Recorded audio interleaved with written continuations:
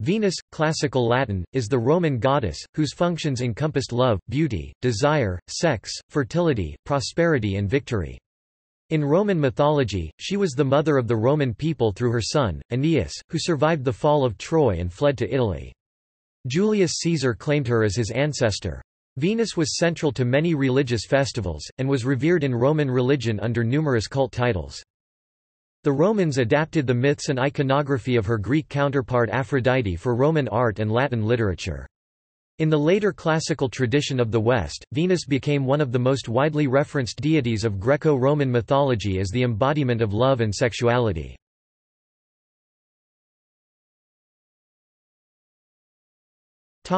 Name and attributes. Venus embodies sex, love, beauty, enticement, seduction, and persuasive female charm among the community of immortal gods. In Latin orthography, her name is indistinguishable from the Latin noun Venus, sexual love, and sexual desire, from which it derives.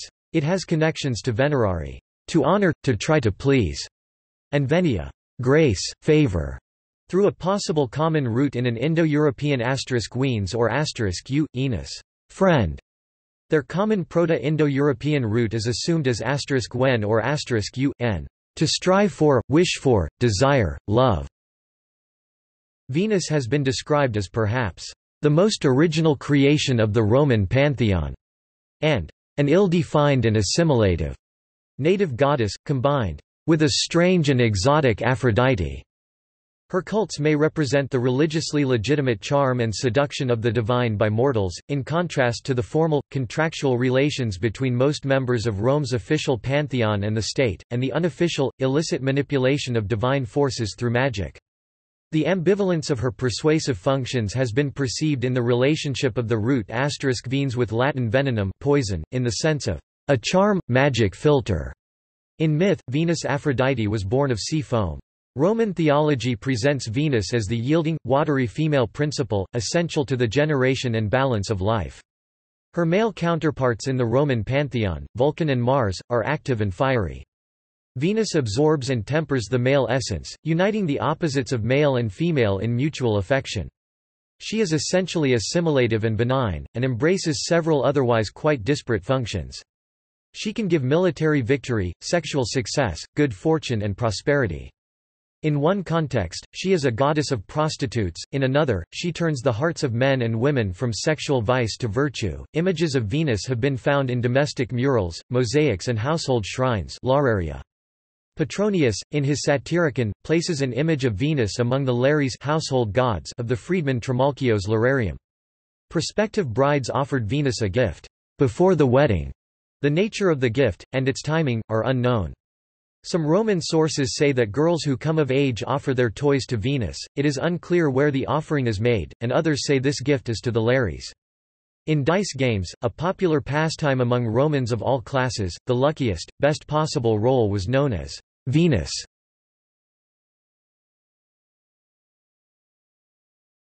Topic: Signs and symbols. Venus's signs were for the most part the same as Aphrodite's. They include roses, which were offered in Venus's Porta Collina rites, and above all, myrtle Latin myrtos, which was cultivated for its white, sweetly scented flowers, aromatic, evergreen leaves and its various medical magical properties. Venus's statues, and her worshippers, wore myrtle crowns at her festivals. Before its adoption into Venus's cults, myrtle was used in the purification rites of Cloacina, the Etruscan Roman goddess of Rome's main sewer. Later, Cloacina's association with Venus's sacred plant made her Venus Cloacina. Likewise, Roman folk etymology transformed the ancient, obscure goddess Myrcia into Venus of the Myrtles, whom we now call Myrcia. Myrtle was thought a particularly potent aphrodisiac. The female pudendum, particularly the clitoris, was known as myrtos myrtle. As goddess of love and sex, Venus played an essential role at Roman prenuptial rites and wedding nights, so myrtle and roses were used in bridal bouquets. Marriage itself was not a seduction but a lawful condition, under Juno's authority, so myrtle was excluded from the bridal crown. Venus was also a patron of the ordinary, everyday wine drunk by most Roman men and women. The seductive powers of wine were well known. In the rites to Bona Dea, a goddess of female chastity, Venus, myrtle and anything male were not only excluded, but unmentionable. The rites allowed women to drink the strongest, sacrificial wine, otherwise reserved for the Roman gods and Roman men. The women euphemistically referred to it as honey. Under these special circumstances, they could get virtuously, religiously drunk on strong wine, safe from Venus's temptations. Outside of this context, ordinary wine, that is, Venus's wine, tinctured with myrtle oil was thought particularly suitable for women. Roman generals given an ovation, a lesser form of Roman triumph, wore a myrtle crown, perhaps to purify themselves and their armies of blood guilt. The ovation ceremony was assimilated to Venus Victrix, victorious Venus, who was held to have granted and purified its relatively easy victory.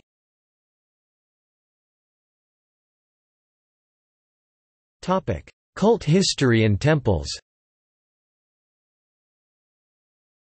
The first known temple to Venus was vowed to Venus obsequens, indulgent Venus, by Q. Fabius Gerges in the heat of a battle against the Samnites.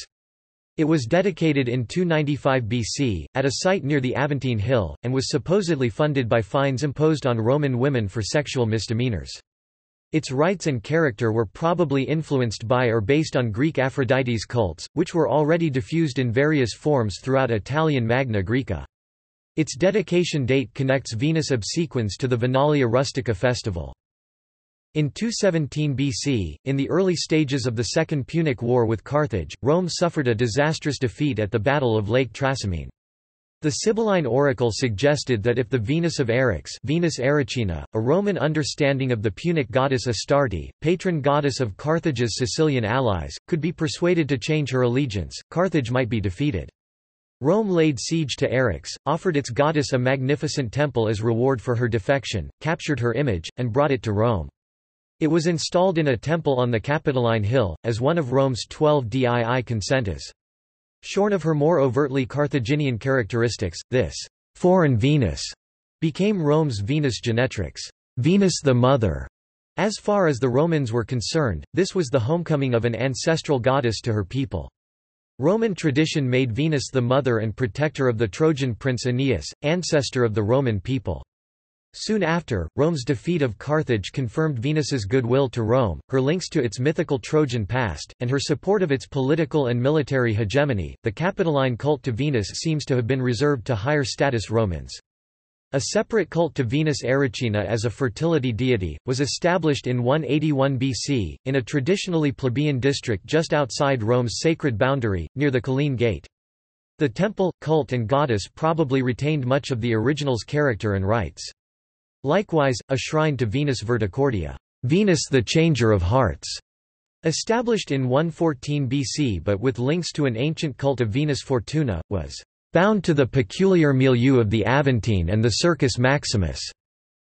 A strongly plebeian context for Venus's cult, in contrast to her aristocratic cultivation as a Stoic and Epicurean all-goddess. Towards the end of the Roman Republic, some leading Romans laid personal claims to Venus's favor. The general and dictator Sulla adopted Felix, Lucky, as a surname, acknowledging his debt to heaven sent good fortune and his particular debt to Venus Felix, for his extraordinarily fortunate political and military career. His protégé Pompey competed for Venus's support, dedicating in 55 BC a large temple to Venus Victrix as part of his lavishly appointed new theatre, and celebrating his triumph of 54 BC with coins that showed her crowned with triumphal laurels. Pompey's erstwhile friend, ally, and later opponent Julius Caesar went still further. He claimed the favors of Venus Victrix in his military success and Venus Genetrix as a personal, divine ancestress, apparently a long-standing family tradition among the Julii. When Caesar was assassinated, his heir, Augustus, adopted both claims as evidence of his inherent fitness for office, and divine approval of his rule. Augustus' new temple to Mars Ultor, divine father of Rome's legendary founder Romulus, would have underlined the point, with the image of avenging Mars, almost certainly, accompanied by that of his divine consort Venus, and possibly a statue of the deceased and deified Caesar. Vitruvius recommends that any new temple to Venus be sited according to rules laid down by the Etruscan haruspices, and built near to the gate of the city, where it would be less likely to contaminate the matrons and youth with the influence of lust. He finds the Corinthian style, slender, elegant, enriched with ornamental leaves and surmounted by volutes, appropriate to Venus's character and disposition. Vitruvius recommends the widest possible spacing between the temple columns, producing a light and airy space, and he offers Venus's temple in Caesar's Forum as an example of how not to do it. The densely spaced, thick-set columns darken the interior, hide the temple doors and crowd the walkways, so that matrons who wish to honor the goddess must enter her temple in single file, rather than arm in arm. In 135 AD the Emperor Hadrian inaugurated a temple to Venus and Roma Eterna, Eternal Rome, on Rome's Velian Hill, underlining the imperial unity of Rome and its provinces, and making Venus the protective genetrix of the entire Roman state, its people and fortunes. It was the largest temple in ancient Rome.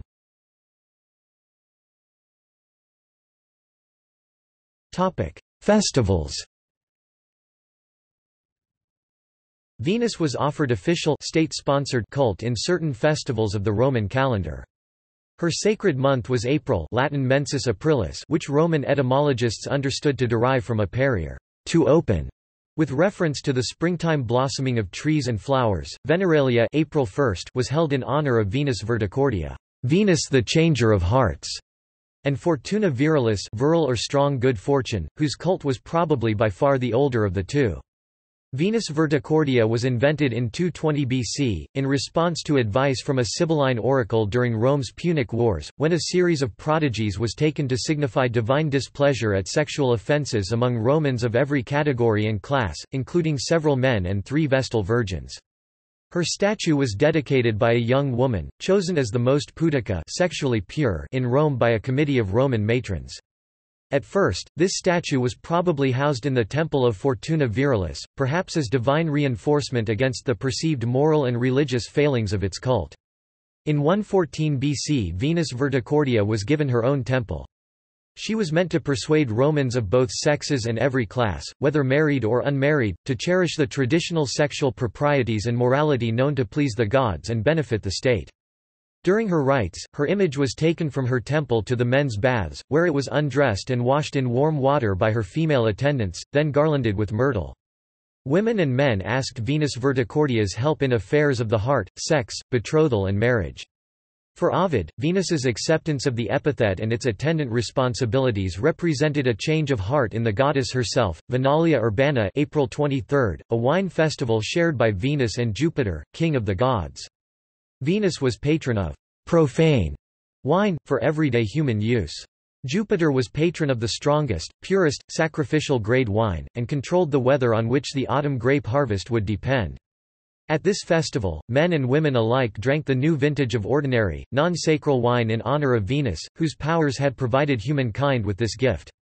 Upper-class women gathered at Venus's Capitoline temple, where a libation of the previous year's vintage, sacred to Jupiter, was poured into a nearby ditch. Common girls vulgars puelli and prostitutes gathered at Venus's temple just outside the Colline Gate, where they offered her myrtle, mint, and rushes concealed in rose bunches and asked her for beauty and popular favor, and to be made charming and witty. Venalia Rustica, August 19, originally a rustic Latin festival of wine, vegetable growth and fertility. This was almost certainly Venus's oldest festival and was associated with her earliest known form, Venus obsequens. Kitchen gardens and market gardens, and presumably vineyards were dedicated to her. Roman opinions differed on whose festival it was. Varro insists that the day was sacred to Jupiter, whose control of the weather governed the ripening of the grapes, but the sacrificial victim, a female lamb Agna, may be evidence that it once belonged to Venus alone. A festival of Venus Genetrix, September 26, was held under state auspices from 46 BC at her temple in the Forum of Caesar, in fulfillment of a vow by Julius Caesar, who claimed her personal favor as his divine patron, and ancestral goddess of the Julian clan. Caesar dedicated the temple during his unprecedented and extraordinarily lavish quadruple triumph. At the same time, he was Pontifex Maximus and Rome's senior magistrate. The festival is thought to mark the unprecedented promotion of a personal, family cult to one of the Roman state. Caesar's heir, Augustus, made much of these personal and family associations with Venus as an imperial deity. The festival's rites are not known.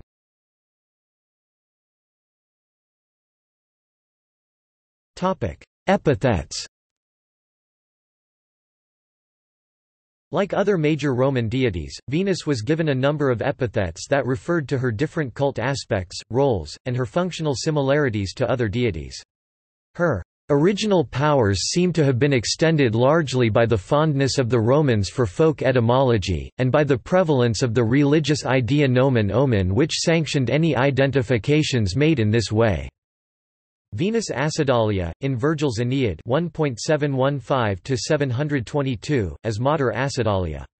Servius speculates this as reference to a «fountain of Acidalia» Fons Acidalia, where the Graces, Venus's daughters, were said to bathe, but he also connects it to the Greek word for arrow, whence love's arrows and love's cares and pangs. Ovid uses Acidalia only in the latter sense. It is likely a literary conceit, not a cultic epithet. Venus Caelestis, celestial or heavenly Venus, used from the 2nd century AD for Venus as an aspect of a syncretized supreme goddess. Venus Caelestis is the earliest known Roman recipient of a taurobolium, a form of bull sacrifice, performed at her shrine in Pozzuoli on 5 October 134. This form of the goddess, and the taurobolium, are associated with the Syrian goddess, understood as a late equivalent to Astarte, or the Roman Magna Mater, the latter being another supposedly Trojan mother of the Romans, Venus Calva, Venus the Bald One, a legendary form of Venus, attested only by post-classical Roman writings which offer several traditions to explain this appearance and epithet. In one, it commemorates the virtuous offer by Roman matrons of their own hair to make bowstrings during a siege of Rome. In another, King Ancus Marcius' wife and other Roman women lost their hair during an epidemic. In hope of its restoration, unafflicted women sacrificed their own hair to Venus, Venus Cloacina, Venus the Purifier, a fusion of Venus with the Etruscan water goddess Cloacina, who had an ancient shrine above the outfall of the Cloaca Maxima, originally a stream, later covered over to function as Rome's main sewer. The shrine contained a statue of Venus, whose rites were probably meant to purify the culvert's polluted waters and noxious airs. Pliny the Elder, remarking Venus as a goddess of union and reconciliation, identifies the shrine with a legendary episode in Rome's earliest history, when the warring Romans and Sabines, carrying branches of myrtle, met there to make peace. Venus Erycina, Erycine Venus, a Punic idol of Astarte captured from Sicily and worshipped in Romanized form by the elite and respectable matrons at a temple on the Capitoline Hill. A later temple, outside the Porta Collina and Rome's sacred boundary, may have preserved some Erycine features of her cult. It was considered suitable for common girls and prostitutes. Venus Frutis honored by all the Latins with a federal cult at the temple named Frutinal in Lavinium. Inscriptions found at Lavinium attest the presence of federal cults, without giving precise details. Venus Felix, lucky Venus, probably a traditional epithet, later adopted by the dictator Sulla. It was Venus's cult title at Hadrian's temple to Venus Felix et Roma Eterna on the Via Sacra. This epithet is also used for a specific sculpture at the Vatican museums. Venus Genetrix, Venus the Mother, as a goddess of motherhood and domesticity, with a festival on September 26, a personal ancestress of the Julian lineage and, more broadly, the divine ancestress of the Roman people. Julius Caesar dedicated a temple of Venus Genetrix in 46 BC. This name has attached to an iconological type of statue of Aphrodite, Venus. Venus Heliopolitana, Venus of Heliopolis Syriaca, worshipped at Baalbek. A form of Ashtart who formed a third of the Heliopolitan triad, in which she was the consort of Jupiter Baal and mother of Mercury Aton, Venus Calipagos, Venus with the beautiful buttocks, worshipped at Syracuse. Venus Libertina, Venus the freedwoman, probably arising through the semantic similarity and cultural inks between Libertina as a free woman and Lubentina, possibly meaning pleasurable or passionate. Further titles or variants acquired by Venus through the same process, or through orthographic variants, include Libentia, Lubentina, and Lubentini. Venus Libitina links Venus to a patron goddess of funerals and undertakers, Libitina. A temple was dedicated to Venus Libitina in Libitina's Grove on the Esquiline Hill, hardly later than 300 BC.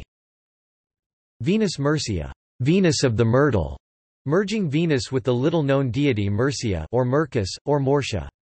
Murcia was associated with Rome's Mons Murcia, the Aventines' lesser height, and had a shrine in the Circus Maximus. Some sources associate her with the myrtle tree. Christian writers described her as a goddess of sloth and laziness, Venus obsequens, indulgent Venus, Venus's first attested Roman epithet. It was used in the dedication of her first Roman temple, on August 19 in 295 BC during the Third Samnite War by Quintus Fabius Maximus Gurges. It was sited somewhere near the Aventine Hill and Circus Maximus, and played a central role in the Venalia Rustica. It was supposedly funded by fines imposed on women found guilty of adultery. Venus Physica, Venus as a universal, natural creative force that informs the physical world. She is addressed as Alma Venus, Mother Venus, by Lucretius in the introductory lines of his vivid, poetic exposition of Epicurean physics and philosophy, De Rerum Natura. She seems to have been a favorite of Lucretius' patron, Memmius. Pompey's protective goddess was Venus Physica Pompeiana, who had a distinctive, local form as a goddess of the sea, and trade. When Sulla captured Pompey from the Samnites, he resettled it with his veterans and renamed it for his own family and divine protector Venus, as Colonia Veneria Cornelia for Sulla's claims of Venus's favor. See Venus Felix above, Venus Urania, Heavenly Venus, used as the title of a book by Basilius von Ramdor, a relief by Pompeo Marchesi, and a painting by Christian Griepenkerl, cf. Aphrodite Urania, Venus Verticordia, Venus the Changer of Hearts. See Veneralia in this article and main article, Veneralia. Venus Victrix, Venus the Victorious, a Romanized aspect of the armed Aphrodite that Greeks had inherited from the East, where the goddess Ishtar remained a goddess of war, and Venus could bring victory to a Sulla or a Caesar. Pompey, Sulla's protégé, vied with his patron and with Caesar for public recognition as her protégé. In 55 BC he dedicated a temple to her at the top of his theatre in the Campus Martius. She had a shrine on the Capitoline Hill, and festivals on August 12 and October 9. A sacrifice was annually dedicated to her on the latter date. In neoclassical art, her epithet as Victrix is often used in the sense of Venus victorious over men's hearts or in the context of the Judgment of Paris, e.g. Canova's Venus Victrix, a half-nude reclining portrait of Pauline Bonaparte.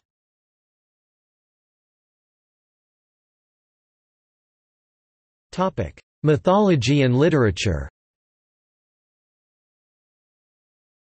As with most major gods and goddesses in Roman mythology, the literary concept of Venus is mantled in whole cloth borrowings from the literary Greek mythology of her counterpart, Aphrodite. In some Latin mythology, Cupid was the son of Venus and Mars, the god of war. At other times, or in parallel myths and theologies, Venus was understood to be the consort of Vulcan. Virgil, in compliment to his patron Augustus and the gens Julia, embellished an existing connection between Venus, whom Julius Caesar had adopted as his protectress, and Aeneas. Virgil's Aeneas is guided to Latium by Venus in her heavenly form, the morning star, shining brightly before him in the daylight sky. Much later, she lifts Caesar's soul to heaven. In Ovid's Fasti, Venus came to Rome because she preferred to be worshipped in the city of her own offspring. In Virgil's poetic account of Octavian's victory at the sea battle of Actium, the future emperor is allied with Venus, Neptune and Minerva. Octavian's opponents, Antony, Cleopatra and the Egyptians, assisted by bizarre and unhelpful Egyptian deities such as barking Anubis, lose the battle. In the Interpretatio Romana of the Germanic pantheon during the early centuries AD, Venus became identified with the Germanic goddess Frigo, giving rise to the loan translation, Friday, for Dies Veneris.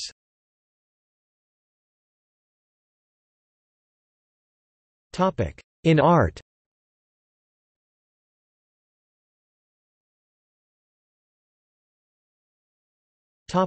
Classical art. Roman and Hellenistic art produced many variations on the goddess, often based on the Praxiteline type Aphrodite of C. Nidus.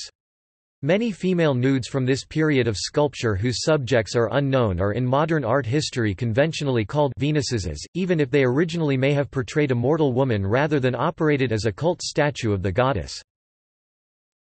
Examples include Venus de Milo 130 BC, Venus de Medici, Capitoline Venus, Esquiline Venus, Venus Felix, Venus of Arles, Venus Anadyomene, also here, Venus, Pan and Eros, Venus Genetrix, Venus of Capua, Venus Galapagos, Venus Pudica. Topic: Medieval art.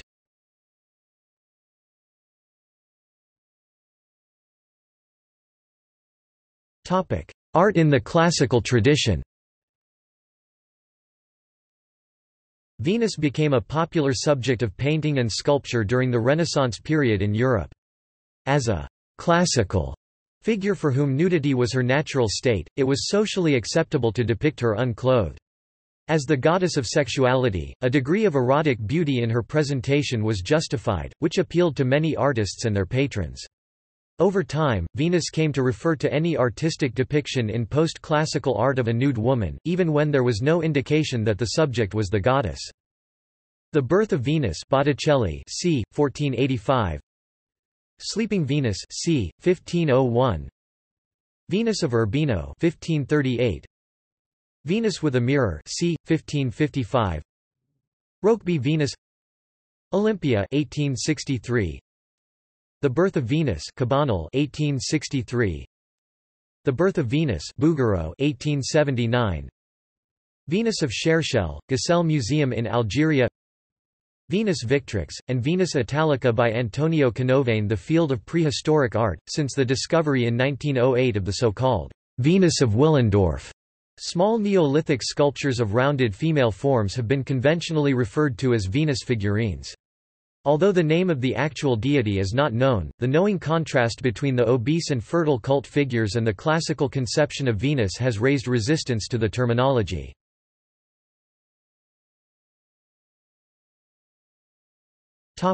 Gallery.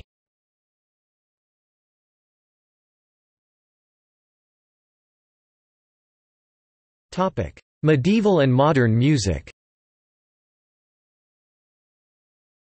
In Wagner's opera Tannhauser, which draws on the medieval German legend of the knight and poet Tannhauser, Venus lives beneath the Venusberg mountain.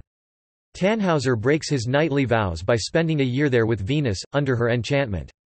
When he emerges, he has to seek penance for his sins. The Dutch band Shocking Blue had a #1 hit on the Billboard Top 10 in 1970 with the song titled, Venus, which was also a hit when covered by Bananarama in 1986. The song, Venus, by the band Television from the 1978 album Marquee Moon references the Venus de Milo. There is also a song named, Venus, written, produced and sung by Lady Gaga, as well as a song named, Birth of Venus Illegitima, by the Swedish symphonic metal Therion, on the album Voven, and the song, Venus is a Boy, by the Icelandic artist Björk. Another reference to Venus is from Billy Idol's album, Cyberpunk, in track number 16 titled, Venus.